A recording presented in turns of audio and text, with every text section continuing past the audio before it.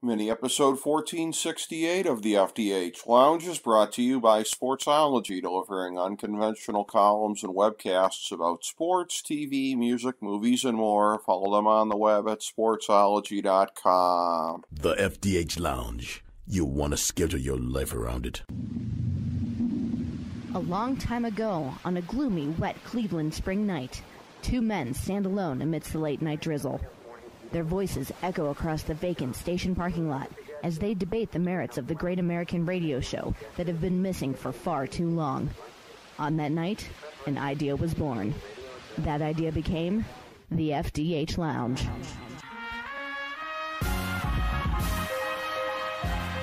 Welcome to the FDH Lounge. Night two, safe to say, pretty easy to gloss over major parts of it here, not least of which the opener. Rated RKO and the Street Profits and the Academy and, a lot of guys in there, not including Randy Orton, but a lot of guys in there that I would have some degree of appreciation for in a vacuum.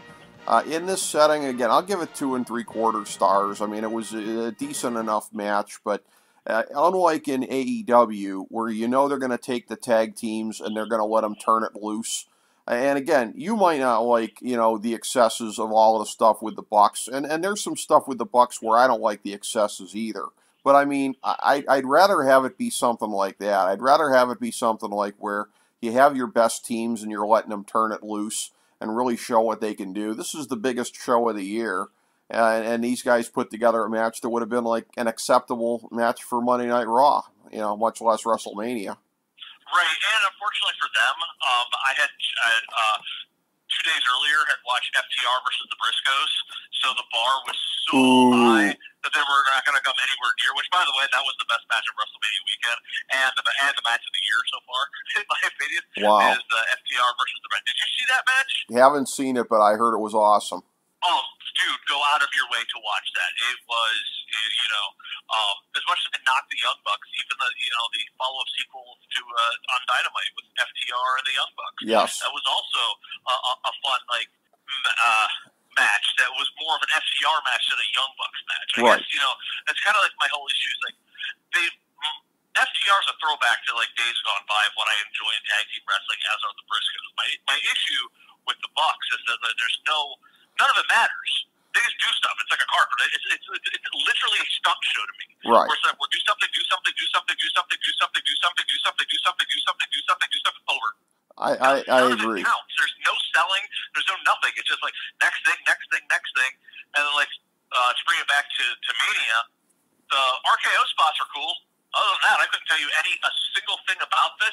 However, I do got to say, Randy Orton looks like he's having fun getting high with his friends. Yeah, that's what accounts for it. It's all weed based. By the way, with the Young Bucks being EVPs, okay, I think part of their job has been doing agenting for the tag team division. Can you imagine getting a lecture from the Jackson brothers on how you need to interject more psychology in your match? Right. That would be but to the credit to the Bucks, they kind of realize that, they acknowledge that they acknowledge what they are. Right. On camera and off of it. They acknowledge what they are. For much it's it may sound like, I despise them, which I don't. There's times I get into it, their matches, they're entertaining for what they are. Right. But unfortunately, once you see one, you see them all. Yeah. Let's just keep throwing stuff at the wall until, we run out of wall. Yeah. Okay. No, that's true. That's true. And it tells you how much we think of this opening match, that we have spent a lot more time talking about FTR and the Young Bucks than we did about the 3 participants here. Dude, I literally, other than the RKO spot, I don't remember anything about it. Yeah. I mean, it was, deeply mediocre and, again, unbecoming a WrestleMania match, much less an opener, which also sums up... I got it. We forgot one thing, though. We glossed over it. Yeah. I did remember something. Okay. The whole Gable Stevenson thing at the end of it. Yes. He came out there. Yes. It's he's got some work to do. Well, and I think we all had the same thought, didn't we, when he came out? Wow, Chad's losing a last name. Right? Yeah. Right? Yeah. Chad Gable Stevenson. Pals, it's too confusing for the audience. Your name is Chad. Yeah. We'll call him Shorty G. Yeah. That or Gable Stevenson's losing a first name. I don't see that happening.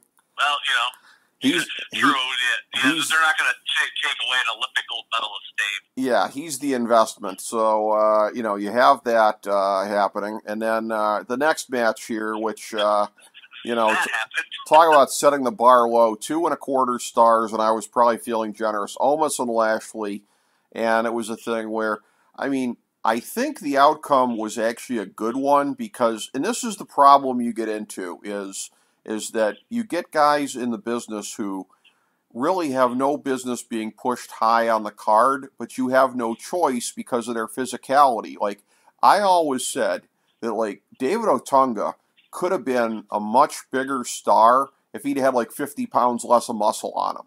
Because, like, the way that he looked, he had to be pushed near the top of the card, and he couldn't hang.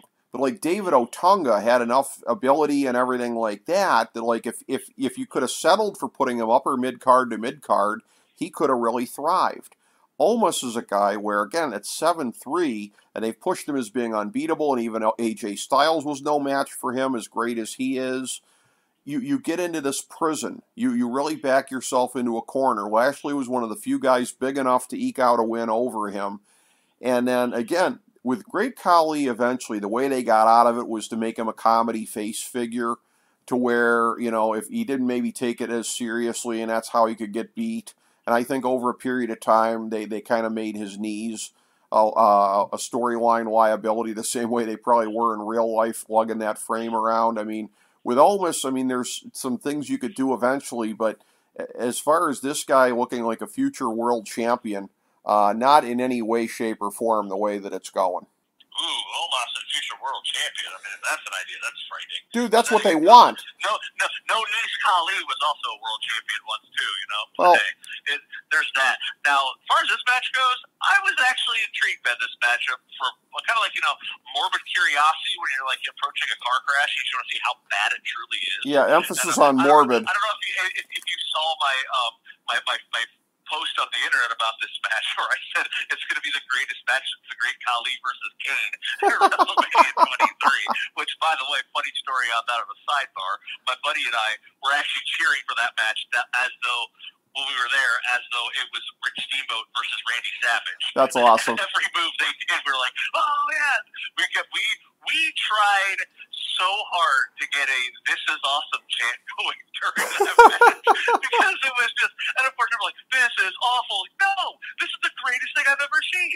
It's so bad that it's quality entertainment. And I can't argue with the finish. You had to beat Omos eventually at some point, right? And with the bar being as low as it was, I was like, well, at least it was better than the Great Khali versus Kane. Because there wasn't really much else. You're not going to get, a 5-star masterpiece out of these two. But I don't know what it is about me, but there's just a part of me that, like, I kind of enjoy, the two big horses going at it and something like that. It wasn't Vader Hansen by any means. But for what it was a lot better than it could have been. And quite frankly, probably it should have been. Well, it just kind of, probably about 3 minutes into it, Omos is just like, yeah, I got nothing. Yeah. All he has is stand there and go, Arr! And Lashley, it was basically the whole story of the match was Lashley chops down a tree. Well, and as far as a Haas fight goes, something that was a much better version, much like how you talked about FTR, Briscoes is a much better tag match. Something that I watched right before night one of Mania. I tend not to watch Rampage live. I tend to be one of the delayed viewers because, who's got time on a Saturday night for that? But, man, I was looking forward to Powerhouse Hobbs and Keith Lee, and I felt like they sold them short. Like, I thought that was going to be like that vaunted, Vader v. Hansen kind of a thing. And instead, I gave it like 3.25 stars because they should have given that match 15 to 20 minutes. They crammed it in. It was a 4-match show with a Dan Lambert comedy segment and a prolonged beatdown after the match. So the match felt like an afterthought. It was still 3.25 stars in my book, i.e. way better than this match. A vastly underachieving match thanks to the booking of AEW, which is normally top flight, but fell short there. was still significantly better than these guys giving their best effort together. That tells you everything. So, you know. I wouldn't know that if Bobby Lashley gave his best effort. I pretty much think he just worked with what he's been given. I mean, because Lashley has shown in the past that when he's had the capable opponent, he can put on some, you know, he can hover around your three and a half star range with the right guy. Omos is not the right guy. And other than, like, him swapping dudes out of the air, I don't really know what else you can do with him. Like, I hate to say this, but he really harkens back to the days of a Jorge Giant Gonzalez to me. Yeah. Like, there's nothing else you can do other than, like, once it's like, you know, when the Giant comes to town, once you've seen it, you've seen it. Once you see what he does, that's it. You know, to pop a house. Oh my God, Jerry Lawler's going to be taking on, you know, the 7'2" Giant Monday night at the Memphis Coliseum. Right. Once you see the match and you see how horrible it is, there's nothing else you can do. It ain't Right. like Omos is going to get up and all of a sudden we watch it, he's going to whip out a 450 splash. Right. You know. Well, I will say that, and again, and I think you and I do somewhat agree to disagree on Lashley. Is that unlike you, I don't really see him as much like an MMA guy. I just see him as like a gassed up musclehead. He just has never impressed me greatly as a worker. If he can get carried to 3 stars or better, then he's in there with like a genius like AJ Styles, who, as we'll talk about later on, he showed that even he has his limitations based on circumstances. But, you know, the best thing I think we can say about this match is it had the right outcome, and it might be a blueprint for how you go forward with Omos, but who is, again, it's a conundrum of how do you have a guy like this on the roster and not have him presented as a top 5 guy, which in kayfabe he has to be because he's so gargantuan. That's where, again, having these kind of guys on the roster can be a big problem. Having a guy like Sami Zayn on the roster, having said that, is always a great thing because he is so versatile. He can do so many things. I give 3 1/4 stars to the next one, him in Knoxville. Look, I am one of the original jackass marks from back in the day and everything. So, I mean, I popped for all the little things here. Also, too, as was noted, the son of Mark Henry and Mae Young, boy, has he grown up to be big. He made a big impact there, slapping Sami Zayn across the face.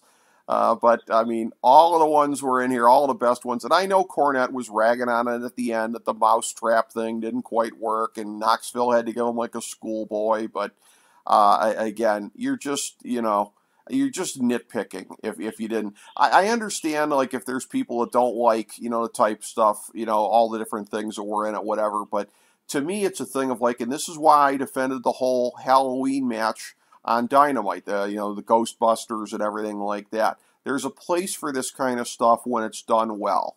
And in something like this and the whole, you know, the Wee Man body slam, I mean, it just, again, if you're going to do it, go all the way with it, do it right. And it might sound weird to hear a guy like me, who's yay pro wrestling, boo sports entertainment, putting over this match. But like I said, I am a huge jackass mark.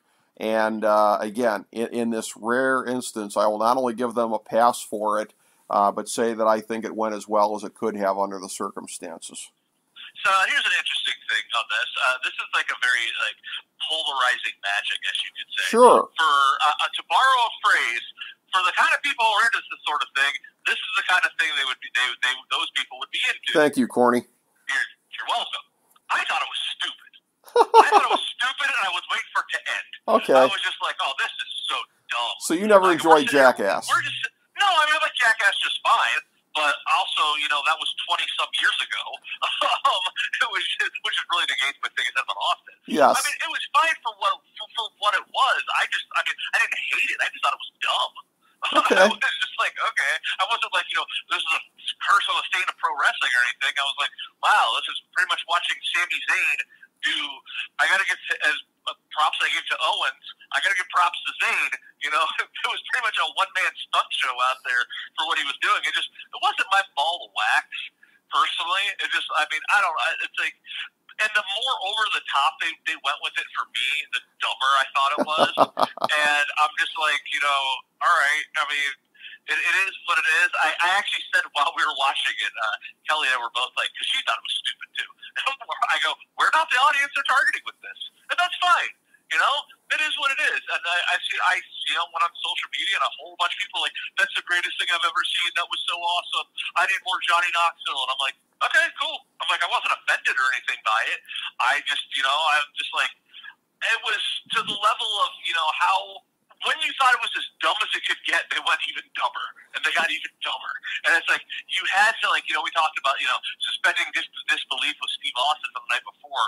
It's like, where was the giant hand hide? I'm like, I'm not even going to try on this. I'm not even going to waste the time to even try to put any logic into what this is.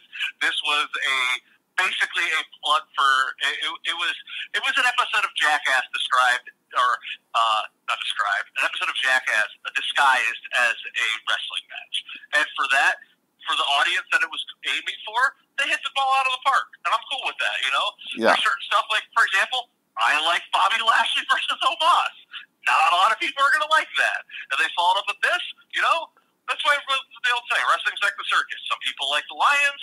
Some people like the trapeze artist. Some people like seeing Mark Henry and Mae Young's child make a successful WrestleMania debut. Yes. That part, by the way, was my favorite thing of the whole match. That was great. And immediately pointing out, it's like, oh my God, look at that. It's Mae Young's hand. That was absolutely amazing. And I will say, in terms of this, the only thing that could have offended me, is there a way this could have offended me? Yes. And I'll tell you what that would have been. If they would have had a Paul Bearer hologram handing an urn to Johnny Knoxville, whereupon he throws the ashes of Ryan Dunn in the face of Sami Zayn, yes, that would have offended me. So, they could have... That's a sentence I never thought I would hear. I was going to say, I think I almost made you speechless there for a second. Yeah, that's, and the sentences I never thought I would hear uttered. That was definitely one of them. Well, I try, Jake, I try. But there won't be any great eloquent sentences I come up with for this next one, which I'm praying we can gloss over. The piss match of night 2. The women's title match, Sasha and Naomi, Rhea and Liv, Shayna and Natalya, Zelina and Carmella. The red-blooded American male in me did give props to the outfits of Rhea and Liv. Thumbs up there, or, Best part of the match. Yes, best part by far. And again, always nice to see some gold on Sasha. I'm a big Sasha mark. It's a good tag team with Naomi there. Naomi is somebody who's very athletic, but I feel like, the whole is, less than the sum of the parts. She's an athletic person that I don't necessarily consider her to be a great worker like some of the other ones potentially in there. And by some of the other ones, I guess I'm limiting it to Sasha and Rhea because I don't think this match was teaming with great workers. Zelina is probably above average as a worker, but the match basically seemed to be a backdrop for getting weird and disturbed facial reactions from Corey Graves, which whatever. The less said about that, the better. Sasha and Naomi, the right ones go over. I'm happy with that, but 2.25 stars and begrudgingly at that. The other thing I have to say, that was a match and it happened, and remember several years ago when people were clamoring for them to create a women's tag team championship? Right. Be careful what you wish for, because they're just useless throwaway props. Well, they are, but it's a thing where again, it would work better if they had one unified women's title, because that would give focus. You could have some that are going for the tag title, some that are going for the individual title. I mean, I think you'd agree under that way it'd probably work a little better, right? Maybe a little more focus. 100%. Mm-hmm. Yeah, 100%. But Vince McMahon doesn't know how to book tag teams. No, he doesn't. These were throw-together teams, and part of the reason the match was what it was, excuse me. Edge and Styles coming up next, 3.25 stars. I found it disappointing. I know you did as well. I'll let you kind of take it away on that, because I know you have some very specific thoughts. As I said before we came on the air, I thought this was the most disappointing professional wrestling dream match since Mr. Perfect versus Shawn Michaels. Yes. The hype was there so much for people wanting for this to be, and part of the issue, what I really think it is a stupid character change to the House of Black Light for Edge. If he would have just been himself, it would continue to be the legend grizzled rated R superstar star, you would have had half the crowd chanting, "Let's go AJ, let's go Edge," and the crowd, I really believe, would have been into it. It would have fed into the match. It would have fed into the guys, and it would have made it, even more special. Hell, you could even turn Damian Priest heel at the end of it and have Edge turn heel and win the match. And he'd be like, "Oh my God, he really is the ultimate opportunist." It would have played right into it. Instead, we got this really dumb rip-off gimmick of Malachi Black / The Undertaker. Even the entrance, I'm like, they just took Aleister Black's character and just regave it to Edge. And it's like, dude, you came back from neck surgery. You were retired for 11 years. No one wants this. Maybe you do, but no person watching it. And unfortunately, it came across as it killed the crowd. And they were just like, I don't think for what it could have been if we had, the legacy personas that everyone knows it as to what they turned it into, it was just, I'm flabbergasted, really, because to me, it's just like, it became what would have been, the build up, you get the whole thing where, you had Edge from 2006 to whatever his one on top, and AJ, with other places, and they always wanted to face each other. Instead, it got turned into a stupid, typical WWE sports entertainment story that didn't need to be there. The story itself told itself.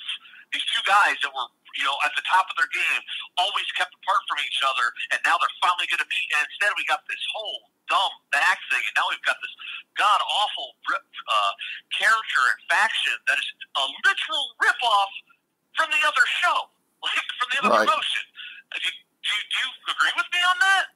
It feels like House of Black Light to me. House of Blacklight. I see what you did there, but you like that? yes, that's excellent. And two things I will say about this. One is that as far as that goes with Edge, there's a commonality with somebody we talked about earlier on, and that's Ric Flair, in the sense of when Ric Flair was a heel in WCW 99 to 01, he wasn't a heel the whole time, but most of the time, and then early 2000s with Evolution. And I know Evolution served a purpose, but basically it's Ric Flair as Triple H's lackey and whatever. In both cases, it is not a coincidence. Business was down in both promotions because it's demoralizing. There's just certain wrestlers that people, it's like, I gotta boo this guy, I gotta see him as a cowardly bad guy, it's demoralizing. There are just certain wrestlers, and it's a compliment, actually, that they've gotten to such a legendary status. Look at the Ric Flair of, I never really watched Ric Flair in TNA, but I've seen clips, and it's pathetic watching him there. And it's just, and they're like, oh, how could Ric Flair be this despicable? It's sad, because it's like, nobody wants to boo this guy. I mean, he might not want to be a face, but that's the only way that people are going to respond to him. And Edge is at the same point. Edge can't be a heel anymore after everything that he's been through. He just can't.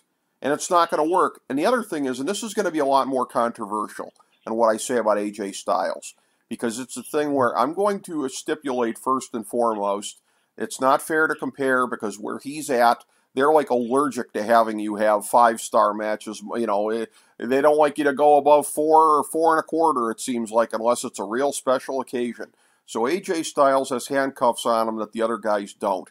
But when I hear Ric Flair saying on the one podcast about, Bryan Danielson is still not at the level of AJ Styles, are you kidding me? And I realize, again, Dragon's my favorite wrestler at this point. I'm biased. But I've always loved AJ Styles too. But it's like, you look at them right now, and what has AJ Styles done for his legacy in the last couple of years versus what Dragon's done?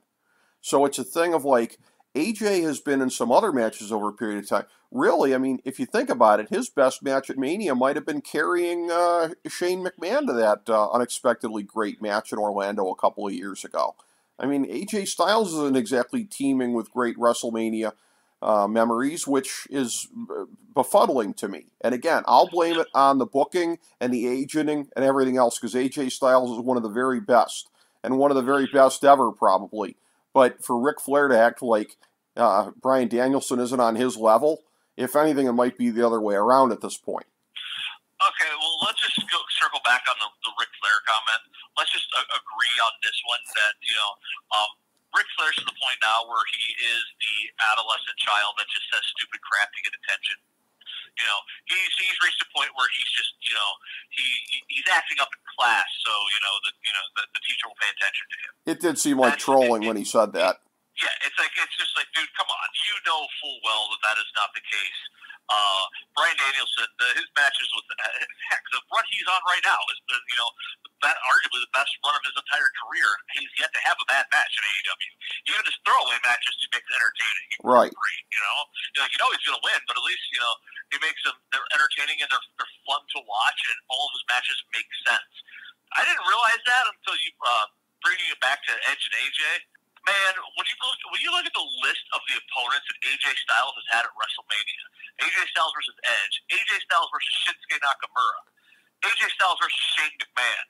Like, you never would have thought that, the best one out of those three would have been him versus Shane McMahon. Right. But then again, that word McMahon is in there, so it shouldn't be real surprising based on, past track record of how the WWE likes to book things. Mind you, this is the same Shane McMahon who was booked as a world beater in the men's Royal Rumble this past year. Right. So, their vision of what they think he is as opposed to what he actually is are two different things. And full well, they weren't going to let AJ and Nakamura get to the level they did at Wrestle Kingdom.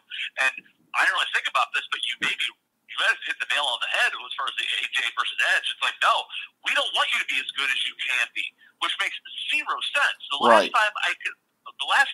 really, really good blow-away AJ Styles matches in WWE that I can think of were the ones with him and Cena. Right. Yeah, and it's like, why would you have AJ Styles if you didn't want him to be one of the best wrestlers in the world? And that's the thing, and that's where, like I said, I'm not putting this on him. I'm putting this 100% on agenting and, the booking and everything like that, and he is not being put in position to succeed. The agents that set up this match, I think, are the ones to blame for it being as heatless as it was, and just as blah. And it was like, again, I was watching the match and I was just underwhelmed. And it was just like, I should not be underwhelmed with these two in there. And it's befuddling, it's stupefying. By the way, too, further proof that Ric Flair is trolling on half of these takes is when in every other breath he's putting over Randy Orton as one of the three best workers in the world today and one of the greatest of all time. So, just again, trolling, I guess, as far as the takes go. As far as this next match, this is another one I'm praying we can gloss over because it was a nothing match here. Sheamus and his crew here, so Butch was seconding them. I still can't believe he's Butch. Holland, who was his tag team partner against New Day.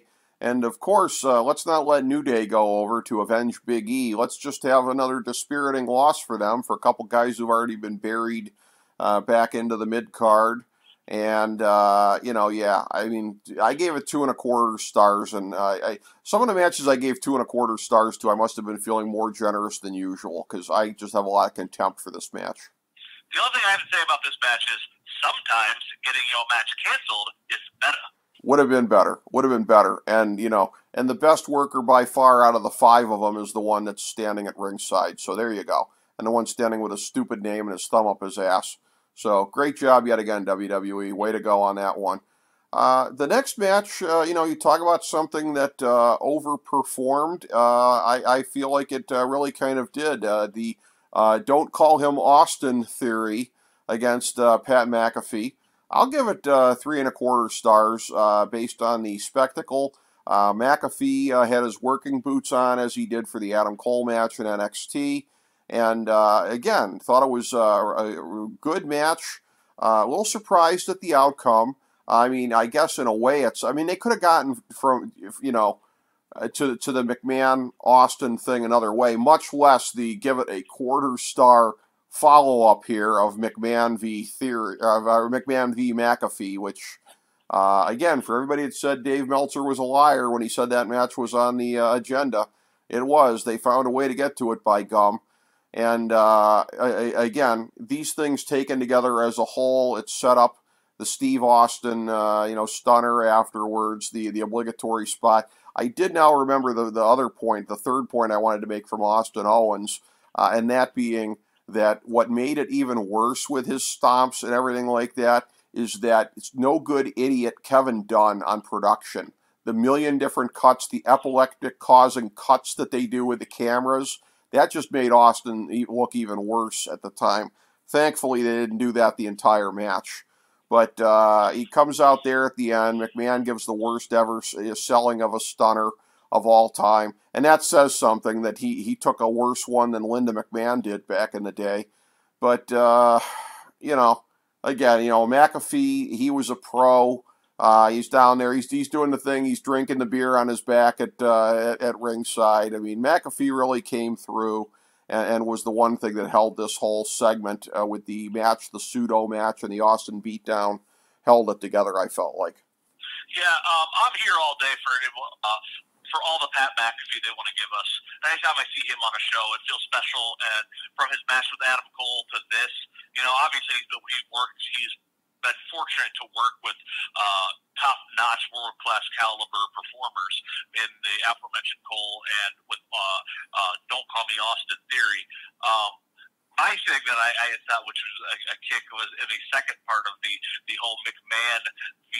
McAfee thing. Did you like Vince McMahon's impersonation of Orange Cassidy? Yes. I thought that was pretty classic. I was waiting for him to put his hands in his pocket. No, I would have popped for that. I would have popped hard if you would have done that. Yeah. It would have been like, wait, out of all of the people, all of the wrestlers outside of his bubble, that he would know who he is. I thought that would have been pretty hilarious. But, like, you know, again, this goes back to the night before. This is all about nostalgia. It was, you know, I mean, Austin Theory's sell job of the Stone Cold Stunner was absolutely epic. I got to put that one up there with The Rock and Scott Hall. McAfee's sell job was also equally as great. It's for selling the Stunner. This is going straight up and completely sold it a different way. Vince, you know, Vince is, well, you know, I know we rag on Kevin Dunn, and rightfully so. He is a troll. But the way that they did, they had to edit and splice together to make that thing look at least presentable on the video highlight packages. Someone deserves an Emmy for that outstanding editing performance, because I didn't think that was possible. But they did the best they could to make it look like, you know, it was something. It's like, because live, it was just two old guys falling down. Yeah, well, and you know, the crowd was happy. They got what I guess they wanted to see. I don't know. Vince is a 76-year-old man. I mean, it's like, okay, cool. I'm watching a 57-year-old man pretend to beat up a 76-year-old man. At this point, it's like, can we be done with this now? yeah. I mean, it is what it is. I don't think anyone was clamoring for Vince McMahon's return to the ring. That I felt was completely unnecessary. They didn't have to have the whole match gimmick of it. They could have just done the whole, they're going to fight, and then all of a sudden it's 2-on-1, and then here comes Team Austin. Like you said, I think there's other ways they could have gone about to get to that point. The whole Vince part of it, like him walking around the ring, I'm like, okay, much akin to the Sami Zayn earlier. I'm like, I was just like, this is stupid. And I'm like, Pat McAfee's about to job to this guy. He's going to put him over. Because of course he is, because, you know, it's the owner of the company. I thought that part was stupid, and then at the end of it, here comes Steve Austin, and okay, that's what the crowd wanted to see. But it didn't get there, but it came very close, because they just did almost the exact same thing the night before. It came dangerously close to overstaying its welcome, in my opinion. Yeah, a couple things there. One is, again, as you said, the ages of the men involved, 57 and 76. You know, they're lucky they didn't get sued for trademark infringement by the Grumpy Old Men movie franchise.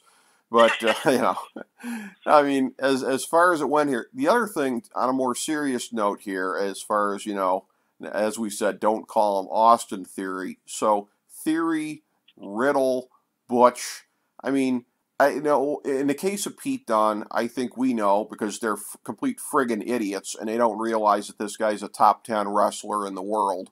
And they don't see him as somebody who can draw money.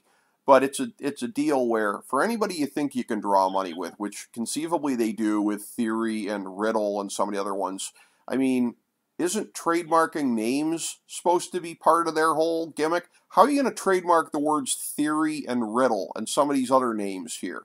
Much less have them promoted on a poster as a big match. Come see the WrestleMania main event of Theory versus Riddle. Like, I don't understand any of this. I don't. I just, the whole thing of like drop the first names or whatever of like, that's one of the surest signs that Vince is losing it, because Vince, for the whole thing of like some things like, well, okay, it might be stupid as hell, but at least it makes sense on a marketing level. No, this is a big step backwards on a marketing level and a trademarking level and everything else like that. I don't understand it at all. It's yet another reason that Vince should be thrown in an old folks' home and his power taken away from him. Yeah, I don't understand the whole. You mentioned Theory versus Riddle, and like you see that the WrestleMania main event. Those two names. It's like, no, I see that as like a college exam. Yeah. Like I'm taking a college class. Theory versus Riddle 101. Yeah. Like, that's what it sounds like to me. Well, not only that, I mean, picture it. Picture they call somebody up from NXT, change his name to Conundrum, and throw him into WrestleMania for a 3-way main event. I could see that. Oh, man, I cannot wait for that to happen. No, never going to get it. I've spoken it into existence. Congratulations! You just renamed Braun Breaker. Conundrum. He's not even Conundrum Breaker. He's just Conundrum. I love it. Just Conundrum. Yeah. We found a stupider name than Braun Breaker. It's Conundrum. Conundrum. Here we go. Oh my God. Yeah, it just, so again, the future is doomed when you look at that kind of stuff here, which that feeds into the main event because they've killed off everybody else. So whoever won this main event, and we all knew who it was going to have nobody left after WrestleMania for them to do anything with. But that's another story for another day if we're reviewing this card. What they called the biggest match of all time, Brock Lesnar, Roman Reigns. It is hilarious now that you hear Meltzer reporting on like, Roman Reigns has 2 titles. Well, they don't know what they're going to do going forward. It's hilarious. So Vince of them not to have any idea what they're going to do now that 2 titles are on one guy. But they did unify them in this match, and it was a thing where, again, I guess, trying to work the sheets and whatever, but, to what benefit. With that ending that they had, I gave the match 3.5 stars. Again, largely on atmosphere because people were geeked for it. The people in attendance were buying it as a big match. The whole thing of like Roman yelling into the ringside mic, which, by the way, that's been a thing I've noticed. And I'm a guy that I only sit through really a couple of their cards per year at this point. I keep up with what's happening, but I only really, WrestleMania, SummerSlam, Royal Rumble. That's about it. And I've noticed this increasing thing of like all these conversations getting picked up. And I'm not talking about John Cena calling spots type stuff, but of where you're meant to hear dialogue in the ring. I don't like that development because WWE is very bad at having their wrestlers do acting. But Roman Reigns yelling out audibly to the mic about how his shoulder was popped out, and then like a second later he's hitting a spear out of nowhere to win the match, as though OMG had to go to the emergency finish and try to work the sheets, when in fact I guess that was the planned ending. But spear out of nowhere to end it. I didn't think this was better than the WrestleMania 31 match that Seth Rollins got added to. I mean, it might have been better than the match in New Orleans in 18. I can't remember off the top of my head, but it was a good match, and they threw a lot of bombs. It was a typical Brock Lesnar, finisher spamming match, where it's all high impact. But I mean, it was pretty good. I mean, it was about what you're going to get out of these two guys. But as far as delivering on the biggest match of all time, or even over delivering, not even close in my estimation on over delivering. I actually think it was the worst of the 3 matches they had at WrestleMania, to be honest with you. I thought the first match with the run-in with Seth Rollins, that one, that match was actually really good, even before Rollins came in. But the problem is that one suffered from what the 34 match really suffered from, was that the crowd just didn't want to see it. Right. At least this time, finally, the crowd was actually into it. Right. Their WrestleMania 34 match, I thought was great. And if the crowd would have actually, been receptive to it, but instead, they went into business for themselves and were just like, we don't like any one of these guys, so we're just going to crap all over this. And no matter what they did, it wouldn't have mattered. This was the one where the crowd was finally into it and wanted to see it, and then that finish was just flatter than a pancake. That was horrible. It was just like, okay, and we're done. It's like, okay, after all that, and then Roman Reigns becomes the first ever undisputed champion, and it's like you said before, where do we go from here? I mean, I think the other thing too, because that the crowd was kind of anticipating something. There's a whole the rumors of The Rock and stuff like that. That I think a lot of people had their hopes up, especially after he won. And WWE kind of just trained this to the fans to expect these things. When he beat, I forget who it was. I forget who he beat, but then when John Cena came out to confront him, and then when he beat, who was that he beat? Cesaro? Was it Cesaro? It might have been Cesaro. And then Cena made his return, and everyone's like, oh my God, they came out to confront him. And then when he beat Cena, out comes Lesnar to confront him in the main event. So I think the WWE, just the way they booked things, had got okay, well, Roman conquered this person. Who's coming out next to confront him? And it never happened. And the crowd was just like, oh, eh. And so it made the whole show kind of end on a flat ending as a result of what should have been this hyped up big moment of him unifying the two titles, which quite frankly should have been unified the entire time to begin with, because they don't have, as we said before, they don't have a big enough roster to warrant a brand split and two champions. I do like the idea of, okay, put those belts together, let's put the put the women's belts together, you keep the women's tag belts, and you can keep the U.S. and the Intercontinental title separate. You keep them on each separate show, equivalent of TV titles, I guess. Right. But other than that, merge everything together, because you don't have enough, as this show has kind of proven on that. They had to throw in a lot of celebrities, a lot of gaga, and a lot of fluff to make two nights out of a WrestleMania that, quite frankly, if you take the best parts, it'd have been a decent enough WrestleMania. Not anything, would have been, top 5 all-time great, but it would have been, middle of the road towards the better than, as opposed to the worst. But when you add everything else into it, it's just, too much stuff. What's an old saying? 5 pounds of crap into a 10 pounds of crap in a 5-pound bag. Right.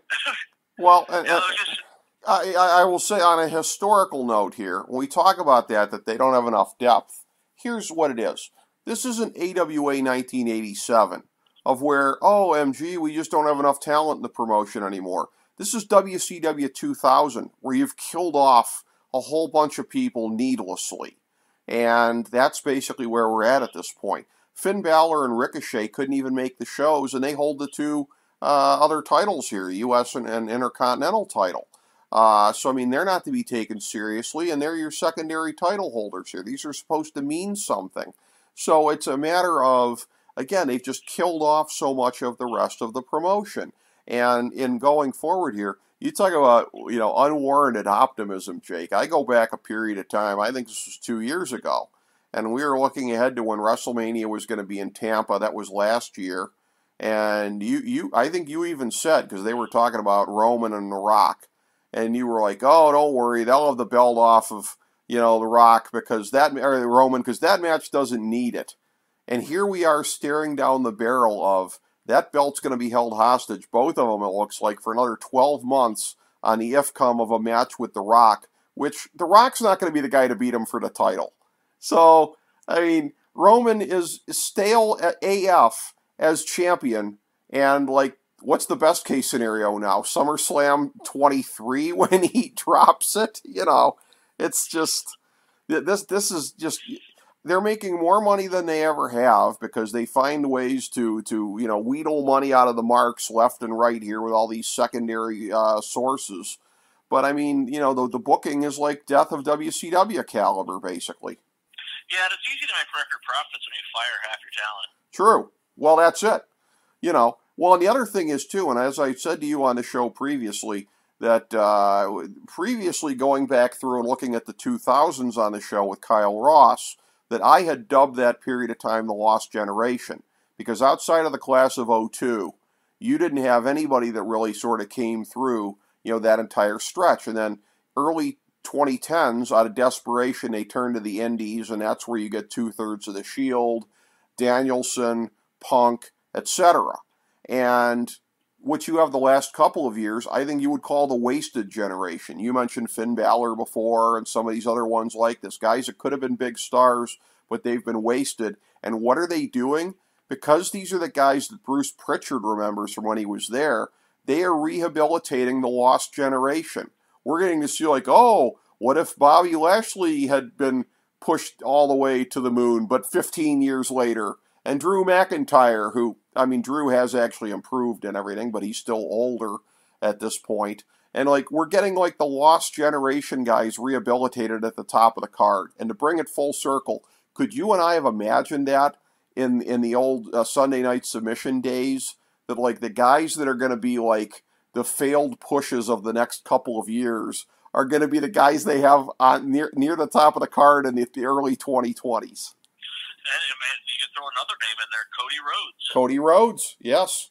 Cody Rhodes from that generation. Another name, too, you got MVP. MVP, at least as a manager, but yeah, no, he's another one. You know, you can keep going down the list. There's more and more of these names, it seems like. And like never really thought about that till right now. Yeah. And that's who they are recycling and pushing towards the top there and wasting the guys like Finn Balor and Ricochet, Keith Lee previous to this, all the guys that they ran off. So it's like they have a poverty of talent there, but it's like it's on a self-induced level that makes the self-destruction of WCW at the end look like child's play. Because you could at least say those guys in WCW, they at least had a hell of a run. Like, you know, Sting might have been burned out to a nub by the time it was all done, and Ric Flair and everybody else, and nobody could draw a dime by the time that thing was done. But they at least squeezed a lot of juice out of the rind before it got to that point. How much juice did they ever squeeze out of the rind of Finn Balor, Ricochet, Keith Lee, the Undisputed Era guys who never made it to the main roster after dominating NXT a couple of years? It's incredible how much they've had their heads up their asses, which is a microcosm of this all. Yeah, it's, you know, in no other walk of life, a form of entertainment, whatever you want to call it, other than Star Wars, do the people in charge punish the fans for being fans as they do in WWE. Yeah. It's like, oh, you like this? Well, we don't want you to like this. We're going to give this to you, but because you like this, shame on you. You're Yes. like this instead. Exactly. And, you know, we come out of this every year always hoping for a better thing the next year. I know you're hoping, I'm hoping that we're going to like Mania 39 better. And it's a thing where, as I said, when they launched NXT 2.0, I mean, you and I both bemoaned that, like, the best part of the entire WWE experience was going away. But as I said to you, at least now it's a coherent vision. At least now Vince won't fail to push these guys on the main roster because they're not part of his vision. It'll all be unified for better or for worse. So it's a thing where, I mean, Braun Breaker, stupid name, but he's pretty great. For a guy who's green, he is really great. So if you look ahead, you know, Braun Breaker, there's a lot of people that are really jocking Carmelo Hayes. I'm not really there yet, but I mean, you know, you look ahead and, like, at the very least, Vince will get behind those guys in a way that he never did with this whole, as I say, wasted generation of the indie guys. So, you know, at least they'll have opportunities. But if it's the same shite writing and agenting, then what chance are they going to have? And to bring it full circle on this one, I don't know if you caught this this past week on SmackDown. I didn't see it. I watched the highlights of it. But how sad of a state of affairs is it in WWE that when Walter debuts on the main roster and I could care less? Yes, exactly. Perfect point. Perfect point. I mean, he's now Gunther. Pete Dunne is now Butch.